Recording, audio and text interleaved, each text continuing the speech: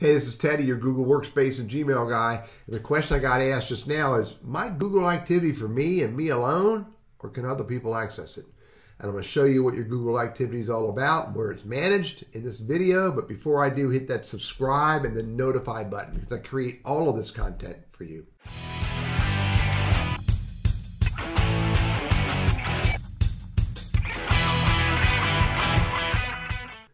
So your Google activity is managed and to some degree collected under your My Google account page. You get to that by going to, manage your Google account right here. Now you can get to that a couple different ways. I can go to the sprocket and go to settings. And in settings, I can go to accounts and I can go to other Google accounts, which is basically go to myaccount.google.com. Now, data and privacy. Here it is right here. And that is your history setting, your web activity, your location history, and your YouTube history. You can see and delete all your activity you want to, and you can go look at it and see what it shows. And you can also, if you want to, you can very deliberately decide that you want to turn it off. Right here, I can turn it off. And I can pause it. They want to use the word pause because they want you to turn it back on again. So again, I can go back to any one of these options. Location history, I can pause it. YouTube history, pause it. Now you can go look at your activity right here. And you can see on May 18th, this is the data that was collected about me when I visited different sites, the 17th. And then again, if I want to, I can delete it all. Delete all the time.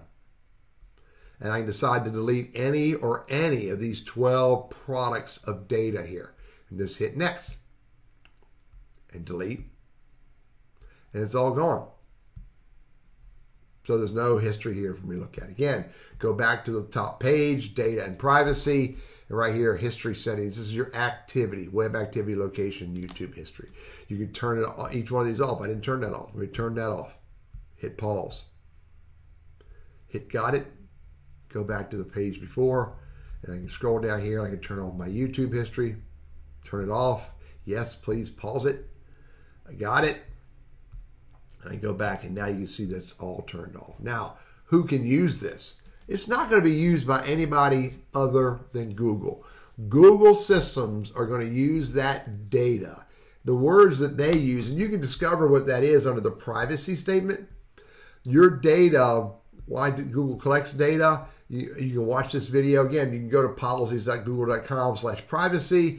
Throughout this privacy statement, you'll see we use the information we collect to customize our services for you, including providing recommendations, personalized content, customized search results, etc., etc. They are stating they're trying to make your experiences on all Google platforms better based on the data they collect about you.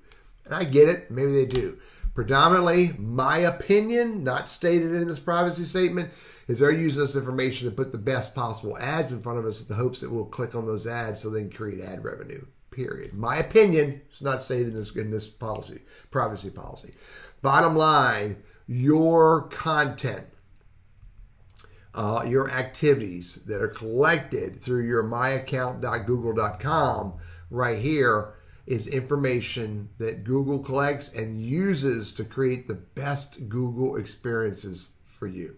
Manage this here, and you'll get the best value out of some level of privacy. And I would encourage you to read through all of this and see what all of these options are, and most specifically the security options. I'm Teddy Burris, your Google Workspace and Gmail strategist, trainer, and coach. Always read your privacy statements.